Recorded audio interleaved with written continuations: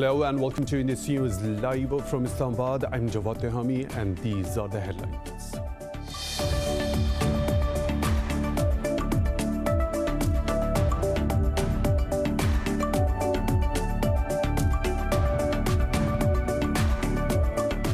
Pakistan's Foreign Office says India's disinformation campaign has come under international scrutiny. The Foreign Office spokesman says a European Parliament committee has taken up the matter after the EU Disinfo Lab exposed the malicious campaign. He said Kashmiris will never accept India's illegal occupation.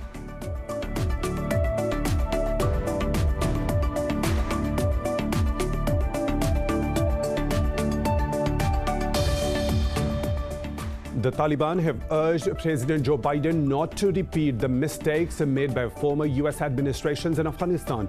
In a statement, the group said it has been established that there is no military solution to the conflict. The Taliban also called on Washington to fulfill its commitments under the Doha Peace Agreement.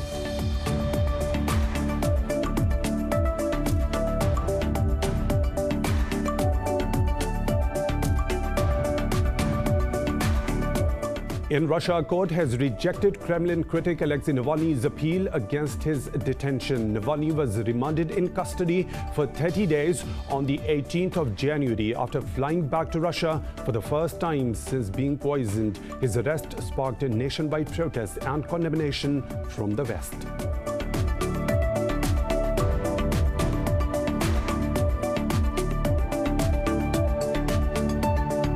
Pakistan is set to receive the first tranche of 500,000 doses of a coronavirus vaccine from China on Saturday. The country has so far recorded 11,514 deaths and nearly 540,000 infections. Globally, the virus has claimed over 2 million lives and has infected more than 100 million people.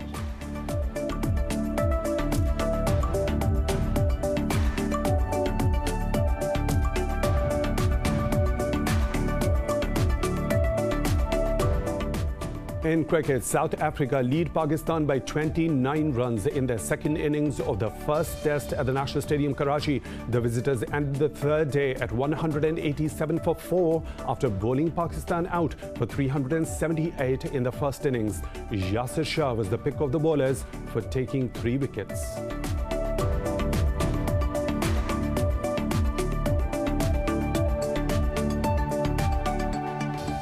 Those are the headlines and detailed stories right after a short break. Stay tuned.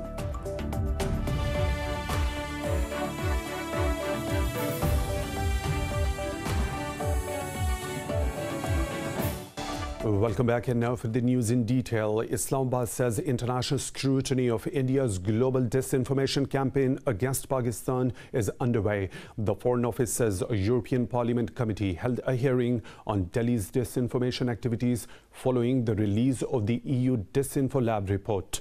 In a press briefing, spokesperson Zahid Hafiz Chaudhry said the world is taking India's misuse of platforms seriously. He said by observing the Republic Day of India as a black day, the Kashmiris sent a message to the world that they will never accept India's occupation. Discussing Afghanistan, he said Pakistan has condemned the high levels of violence in the war-torn country. Chaudhry said Foreign Minister Shah Mahmood Qureshi spoke to his Afghan counterpart Hanif Atmar over the phone. Qureshi emphasized that progress in the intra-Afghan negotiations will also help reduce violence, leading to a ceasefire.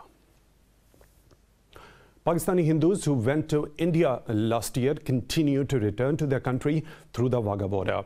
The Indian government's heavy-handed attitude and the senseless killing of 11 Pakistani Hindus in Jodhpur have forced them to return.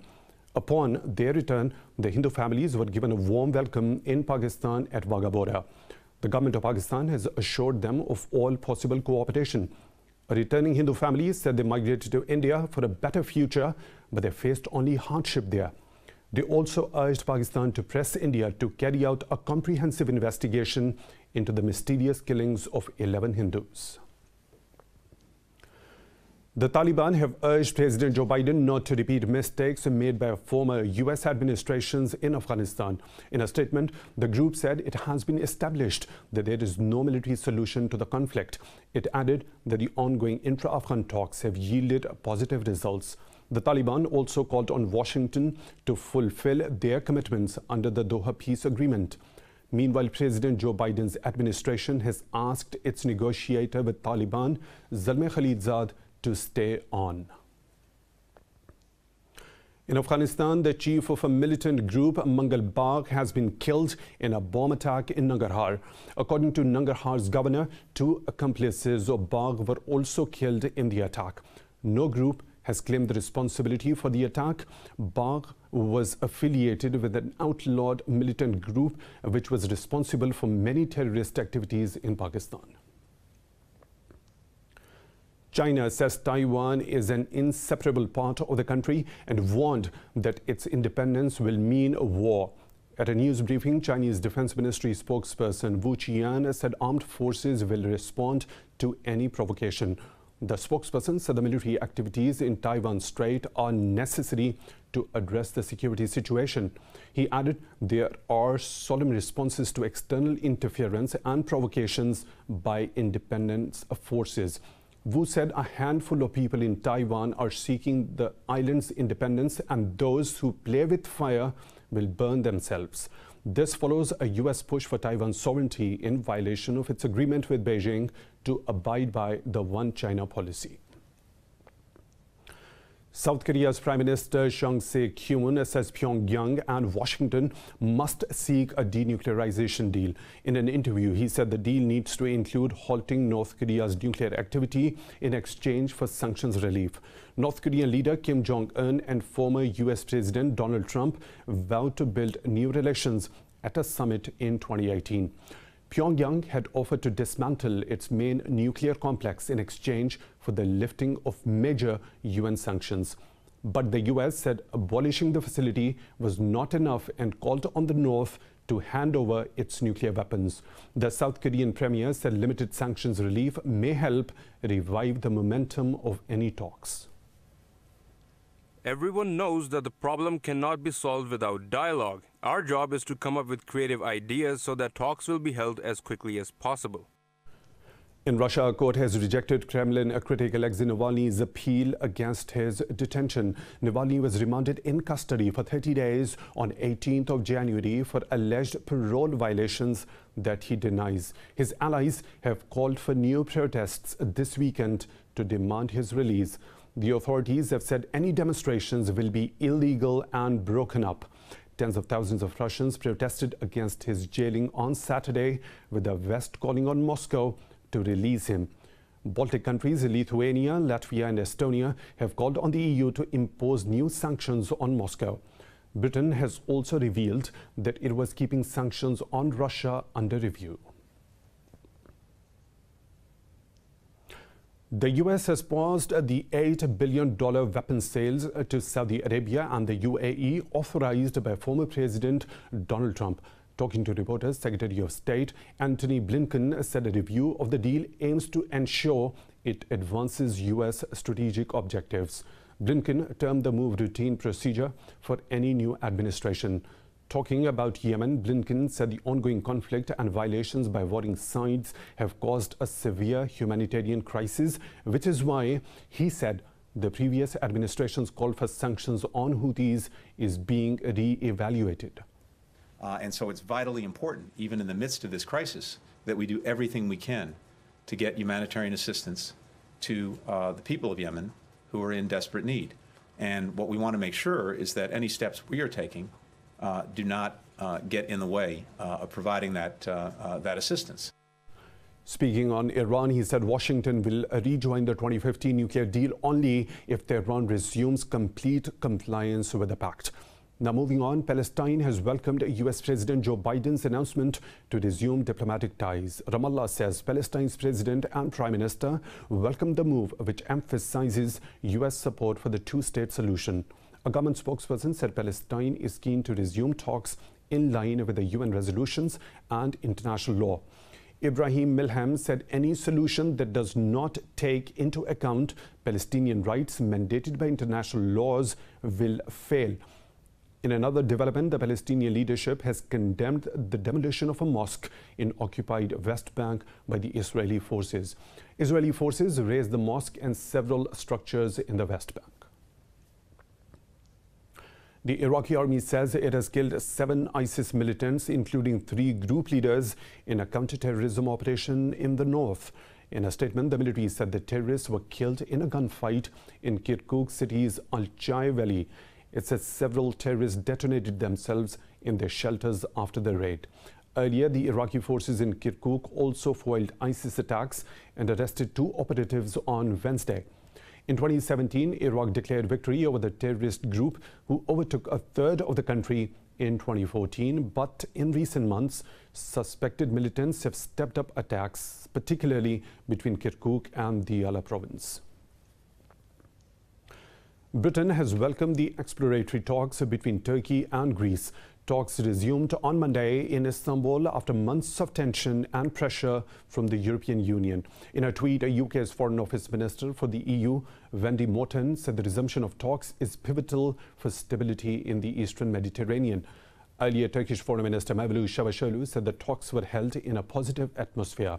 He also urged Greece to refrain from provocations at a time when Ankara is trying to establish a positive agenda with the EU. The 2 NATO members held 60 rounds of talks from 2002 to 2016 to address various disagreements, but with little progress. British Prime Minister Boris Johnson has arrived in Scotland to confront the growing support for another independence referendum. Ahead of his trip, Johnson recalled the privileges that Scotland is receiving as part of the UK, including access to the coronavirus vaccine. However, Scotland's First Minister Nicola Sturgeon criticised Johnson's trip to Glasgow. She questioned if the Prime Minister's reasons for visiting are essential and called the trip a bad example.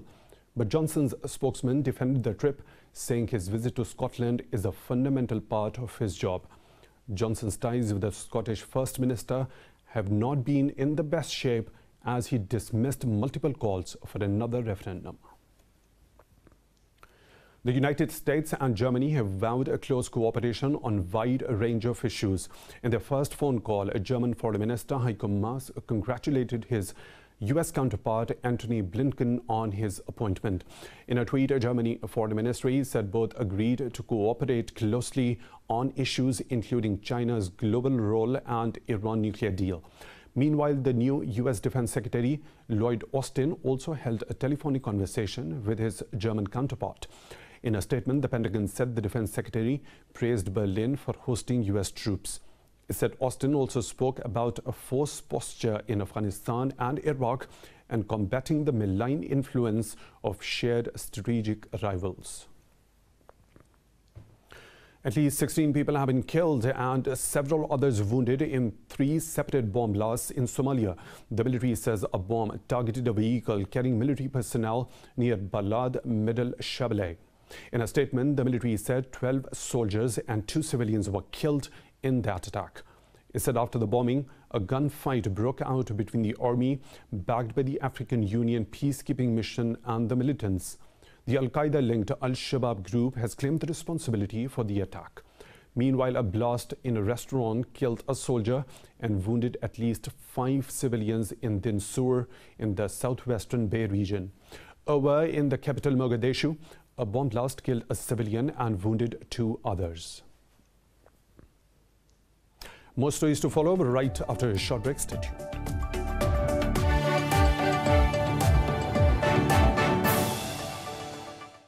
Welcome back. Brazil has registered more than 1,200 new COVID-19 deaths and 63,000 cases overnight. The nationwide tally of cases is approaching 9 million. Meanwhile, Britain and the European Union row over AstraZeneca vaccine continues as Brussels rejected that the UK has first claim on doses produced at local plants. Globally, the virus has claimed 2 million lives and infected more than 100 million people. More in this report. As the world's fight against the coronavirus pandemic continues, the Global COVID Performance Index has ranked New Zealand, Vietnam and Taiwan as top 3 for successfully handling the outbreak. Some of the world's most developed countries, including Britain and the United States, are placed near the bottom of the list, which evaluated 98 countries' response to the crisis. The Americas only now account for 1 million COVID-19 deaths, making half of the global fatalities. Meanwhile, the White House official says it will take months before a vaccine is available to the general public. We change the vaccine composition twice a year for the northern and southern hemisphere, and we're able to issue vaccines very, very quickly to combat the predominant flu strains every year. So there's no reason, even down the line, if this virus evolves to a point where our vaccines begin to lose effectiveness, we can adapt those vaccines, and I believe we can adapt those vaccines quickly. AstraZeneca is set to produce more than 90 million coronavirus vaccine shots in Japan. Over in Europe, the EU has demanded Oxford's drug maker to spell out how it will supply the bloc with reserved vaccines amid a deadlock in crisis talks. Meanwhile, a study found that Pfizer's vaccine appeared to lose only a small bit of effectiveness against the new variant first found in South Africa. The World Health Organization says vaccines can be adopted to new variants if they impact the effectiveness of vaccines. We're facing two constraining factors. The first is getting enough supply quickly enough. And the second is the ability to administer the vaccines quickly once they're produced and sent out to the sites. We are taking action to increase supply and increase capacity. But even so, it will be months before everyone who wants a vaccine will be able to get one. Australia has extended its suspension of quarantine-free travel with New Zealand as the latter detected the 2 cases of the newly found variant. In Lebanon, at least 20 people were injured in clashes after security forces opened fire on protesters in the Tripoli district north of the capital, Beirut. Lebanese took to the streets for a third day to denounce the deteriorating living conditions amid a strict lockdown to prevent the spread of the virus. Pakistan is set to receive the first tranche of 500,000 doses of a coronavirus vaccine from China on Saturday. Speaking in Islamabad, Special Assistant to Prime Minister on Health, Dr. Faisal Sultan said this during a session on the country's vaccination strategy. Sultan said the government's vaccination plan will follow the best global practices and health guidelines. Pakistan has already approved the AstraZeneca vaccine, Chinese-made Sinopharm and Russian-developed Sputnik 5 vaccine. The country has so far recorded 11,514 deaths and over 500,000 cases of COVID-19. Pakistan has awarded its second highest civilian medal to Jordan's military chief, Major General Yusuf Ahmad Al-Hanaiti. Pakistan's President Arif Alvi conferred Hilal-e-Imtiaz on the Jordanian military official at a special ceremony in Islamabad. The award was given in recognition of his services for promoting defense cooperation between the two countries. The president said Pakistan and Jordan enjoy excellent relations based on common faith and cultural affinities. He stressed the need to further strengthen bilateral economic and defense cooperation. In Pakistan, the Supreme Court has ordered the release of the prime accused in the 2002 beheading of American journalist Daniel Pearl. The 3-judge bench was hearing an appeal against the acquittal of Ahmed Umar Saeed Sheikh. The attorney for Sheikh said the court also ordered the release of 3 other accused. Daniel Pearl was doing research on extremism in Karachi when he was abducted in January 2002. A graphic video showing his decapitation was delivered to the U.S. consulate a month later. Subsequently, Sheikh was arrested in 2002 and sentenced to death by a trial court. U.S. President Joe Biden has signed more executive orders to combat climate change. The dictates map out the direction for Biden's climate change and environmental agenda. They include the creation of new climate change positions and an interagency task force within the new U.S. administration. The latest actions also pause new oil and gas leases on federal land and cutting fossil fuel subsidies. The president emphasized the need for the U.S. to lead the global response to climate change. And just like we need a unified national response to COVID-19, we desperately need a unified national response to the climate crisis, because there is a climate crisis. We must lead global response, because neither challenge can be met, as Secretary Kerry has pointed out many times, by the United States alone. We know what to do. We've just got to do it. The U.S. Homeland Security has warned of further potential attacks from domestic extremists like the Capitol Hill storming. In a statement, the DHS said a broad range of ideologically motivated actors could incite or commit violence. It said a heightened threat environment will persist for weeks after President Biden's inauguration. Meanwhile, the U.S. has secured an indictment against 3 members of a far-right Oath Keepers militia. They are accused of conspiring the U.S. Capitol riots in a bid to stop the Congress from certifying Biden's election victory. The charge can carry a maximum prison sentence of 20 years. New Zealand will decarbonize its public buses by 2035 and introduce a law this year to import clean cars to cut emissions and fuel costs. Prime Minister Jacinda Ardern said this in a news conference as the country pushes for a carbon-neutral target by 2050. Ardern said the government will also mandate low-emitting biofuels across its transport sector and buy only zero-emissions public transport buses from 2025. The government aims to prevent up to 3 million tons of emissions by 2040. It will consider an incentive scheme to help people switch to clean cars. The death toll from Storm Eloise has risen to 21 after heavy rain and flooding caused destruction in parts of southern Africa. Mozambique, Zimbabwe, Eswatini and South Africa have largely been affected. An official from Mozambique said the country reported 5 new deaths while 2 people were killed in Eswatini. Tens of thousands of people have been displaced in Mozambique after vast swathes of land came underwater. The region is still recovering from 2 devastating cyclones, Idai and Kenneth of 2019. Climate change has had a tremendous impact on the people of Burkina Faso.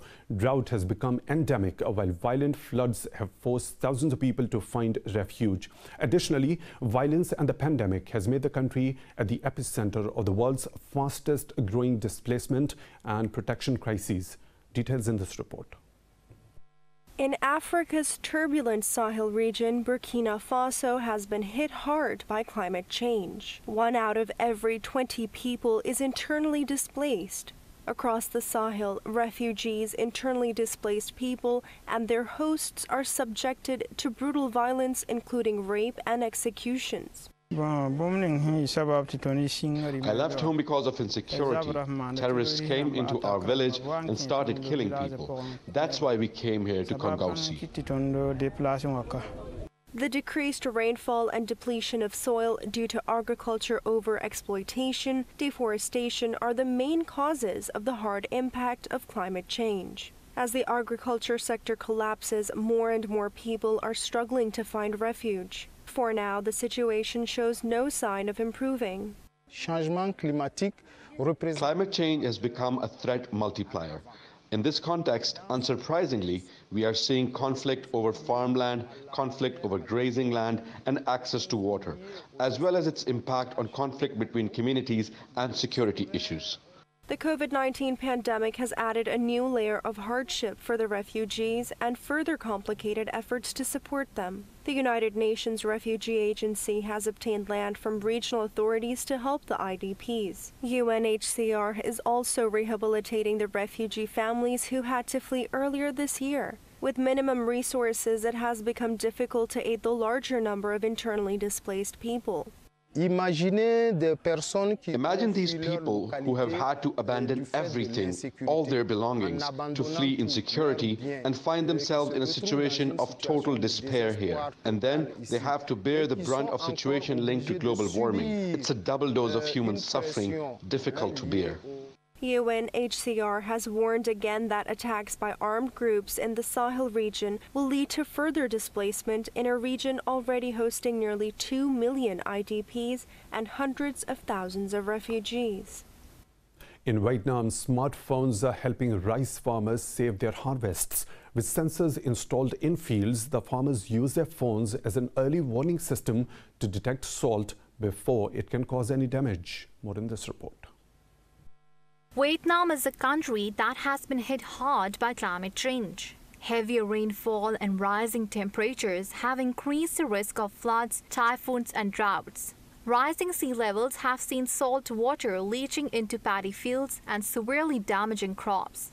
The International Fund for Agriculture Development has placed sensors in the farmers' fields. The results are monitors recorded and sent to farmers using a simple smartphone app. Every 15 minutes, a water sample is taken, and on the database of sensors, the data is transferred to the operation centers and analyzed. Indicators such as salinity, alkalinity, pH level, and tidal water level to notify people through the Ryan-Mekong application system. The farmers receive instant alerts on their smartphones. These alerts have given farmers early warnings of increasing saline levels. Thus, they can act quickly to save the crops. In the past, if our parents or we wanted to know if the water was salty or not, we had to taste it like this to decide whether to get water into the field or not. But nowadays, we can stay at home and still be able to collect water information.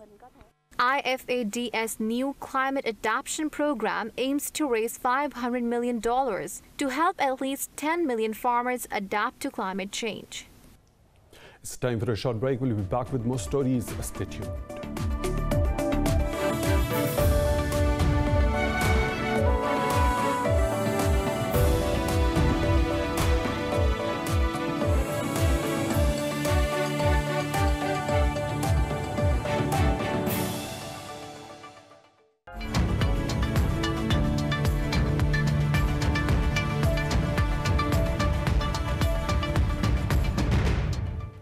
Apple has reported holiday quarter sales and profits that beat Wall Street expectations. New 5G iPhones helped push handset revenue to a new record and sparked a 57% rise in China's sales. Apple's revenue for the quarter ended December 26 rose 21% to more than $111 billion.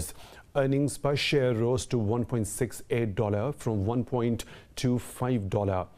Sales of iPhones were 65.6 billion compared with estimates of 59.8 billion.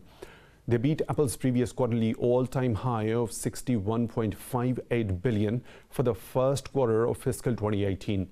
The company also posted strong sales of its Mac laptops and iPads in the quarter.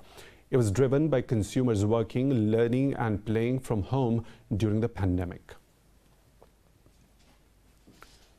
Samsung Electronics has posted a 26% rise in its operating profit in the fourth quarter of 2020 from a year earlier. The company says the increase was led by strong memory chip shipments and display panel sales. In a statement, Samsung said its operating profit in the quarter rose to over $8 billion.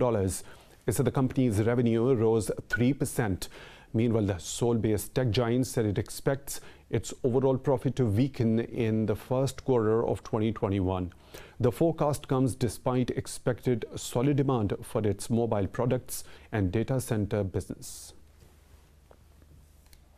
Wall Street stocks have opened higher, shrugging off data which showed a rise in weekly jobless claims. The stocks rose to their highs as electronic company GameStop started to roll over amid a retail buying frenzy.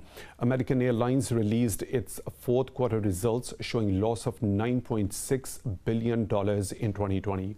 The S&P 500 index traded over 1% higher, while Nasdaq Composite and DJI indices also gained ground. Meanwhile, oil prices slid in Asia despite a huge drop in U.S. crude stock.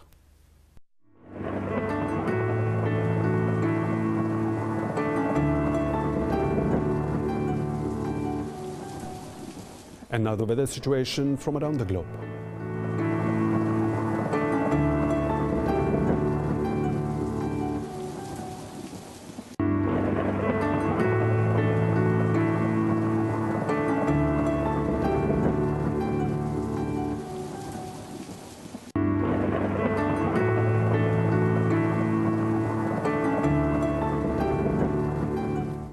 And that's all for now. For the latest updates, you can follow us on social media at Indus.News.